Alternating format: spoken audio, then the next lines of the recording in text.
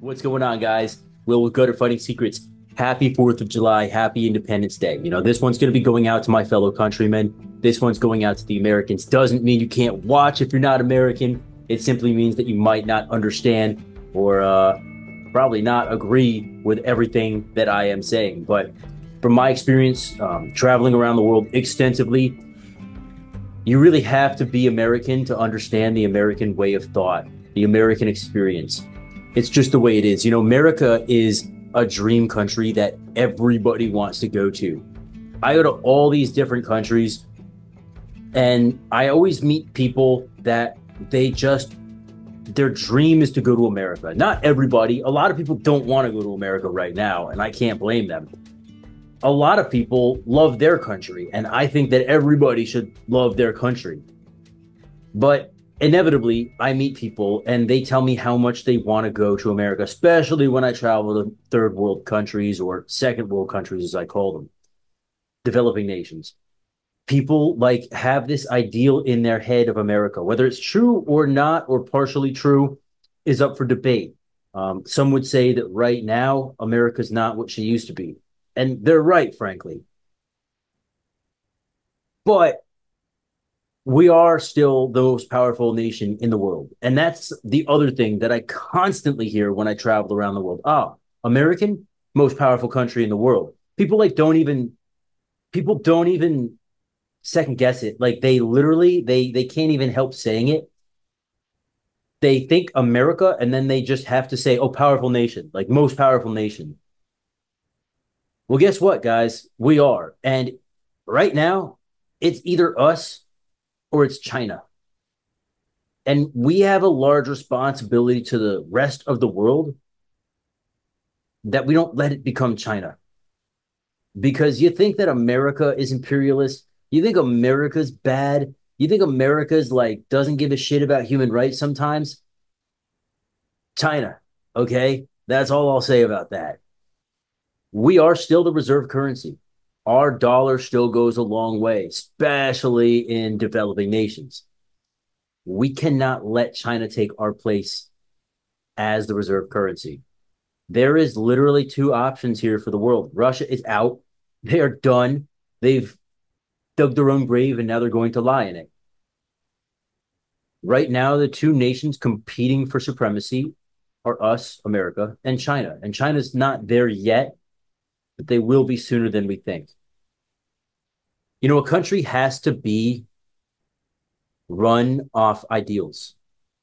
And we are a Christian nation built on Judeo Christian values. One thing that I've noticed a lot traveling around is every country has a set of principles that they operate by, whether that's Buddhism, whether that's Islam, um, whether that's Judaism in the case of pretty much just Israel, whether that's Christianity in the case of the United States, and to a lot lesser degree, Europe. But Europe used to be a country or a set of nations run on Judeo Christian values. And we are a very altruistic people as Americans. As Americans run by a set of Judeo Christian values, we are a very altruistic people. For those of you who don't know, that means like a very charitable, very giving people. We believe, like Americans, we believe that it is our responsibility to help the needy, to help people less fortunate than us. Give us, you're tired, you're poor, you're hungry, right? This is our values. That sums it up right there on the Statue of freaking Liberty.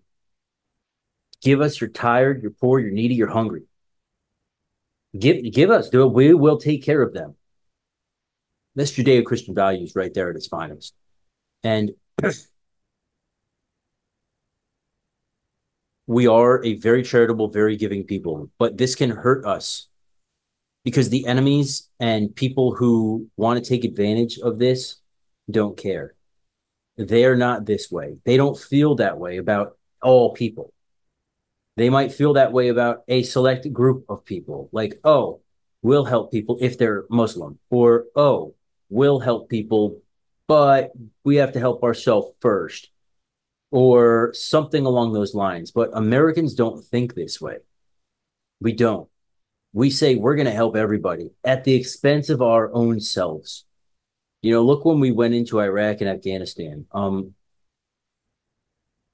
The thing that was told to everybody was we're going to go liberate people from Saddam Hussein, from the Taliban. Every single American was all about it. They were like, yeah, yeah, yeah, let's go liberate people. Like, let's go help these people. Like other countries don't feel that way, dude. Like other countries do not operate like that. There has not been another country that I can think of, and I just tried, that was like always all about liberating people who need it and spreading freedom, right? And like, okay, do we spread capitalism? Yeah, absolutely. We want to do business. Like, do we do that at the expense of other countries sometimes? Absolutely, because that's how business is done. But in the end, it's at least done in the guise of spreading freedom and democracy. But when it really boils down to it, the American people, and I'm talking people who my family fought in the revolution. Members of my family back in the day fought in the revolution. I don't think these men knew at the time that this nation would ever grow into what it is. But these men were generally pretty deeply religious and had a high set of moral convictions. And one of those moral principles that they lived by was help thy neighbor and do unto others as you would have them do unto you, and to be charitable and to help people even at your own expense sometimes. But we have to find a balance. This is key in life. This is key in I always laugh because it's key in Muay Thai, and all my Muay Thai coaches always balan balan balan balan. I always think about that. Thai accent's a very funny accent. But balance is the key. I mean, even you talk about Thailand, talk about Buddhism, right? The middle path, balance. This is just an essential part of being.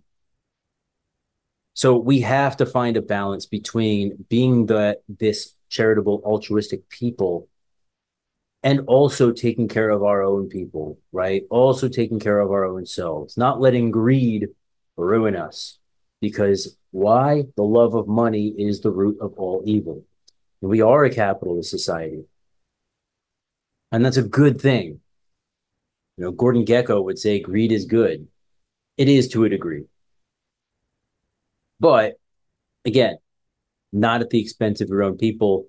We can see this in countless examples around the world where countries are not strong enough because of internal greed. We are known all over the world as the most powerful nation, as I said earlier. People look to us to lead the way.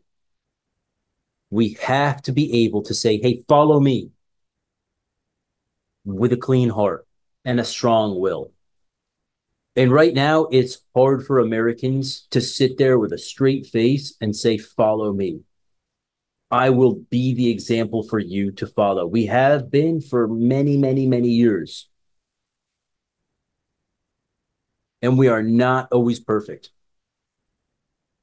In fact, a superpower does some fucked up shit at times. But you know what? We do less fucked up shit than any other country. And I'm not even gonna bring in like Europe because they're so weak and pathetic. They don't even exist. They don't even matter, right? And look at these countries who like England was the biggest superpower in the world.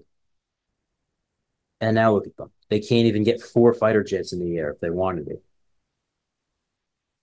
Spain, right? Like Rome, Italy, like these countries were huge superpowers and they contracted. Why? Internal greed, not having their moral compass pointing in the right direction. We have internal problems right now. Our justice system, our healthcare system, just to name a few.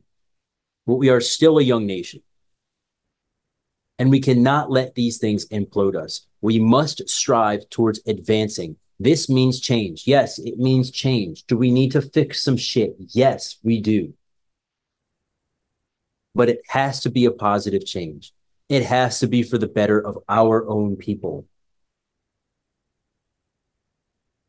And America is special because we're not a homogenous nation. We're not all the same. Like, I've spent the past 4 months living in countries where everybody is the same. You're either all Muslim, or you're either all Asian, or you're either all whatever, right? Um, and I'm just not going to name them all because I'm keep my privacy as it is. But we are a very unique culture in the fact that we are not one people, but many people. And in many ways, we bring the best from every nation to one nation under God, indivisible, with liberty and justice for all. Now, I mentioned our justice system. Is there a lot wrong with it? Yes, absolutely. Absolutely. It's barbaric in many ways, but it's a lot less barbaric than many, many other countries. Again, Europe is the exception, but Europe is a lot older than us, right? And I'm saying Western Europe. We will advance and we will get in some respects more like this, I believe, if we can last, if we do not implode. Many people right now think we're heading for a civil war. Around the world, I get asked all the time, hey, bro, like, hey, Will, like, you think your country's going to go to a civil war? And I tell them, frankly, I don't know, man. I don't have the answer for you. We'll wait and see. And I don't like saying that because it makes people very nervous around the world. It makes them very nervous because I've had many people come to me and say, if you guys go, then everyone is screwed. We all look to you, America, for everything from technology to security to currency. Like, America is the glue holding everything together. This is not my words. This is the words of many people I've talked to over the past 4 months and then over the past couple of years traveling as well. We have internal problems,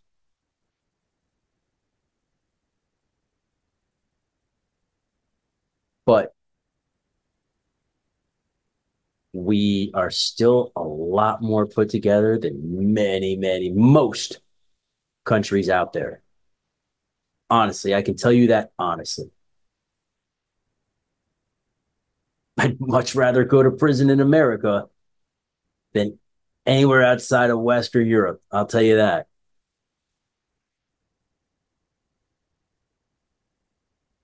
That means I'd rather go to prison in America. I'd rather not go to prison at all. It's clear, but the only other place that I'd rather go is in Western Europe, is what I'm trying to say.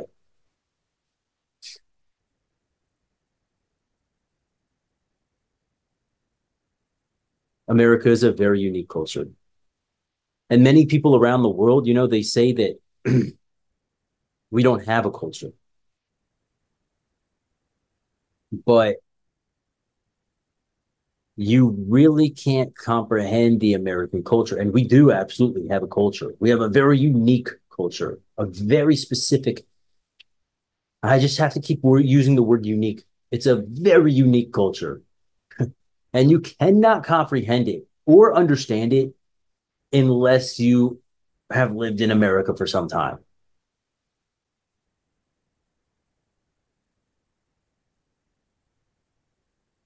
We must embrace this culture and save it because it is under attack. Do not let your culture be destroyed. Yes, it will need to slightly change for the better. but we must keep our ideals and liberty and cultures alive and well, and we must keep freedom intact. Freedom and the American way of life is under attack right now. Make no mistake about that.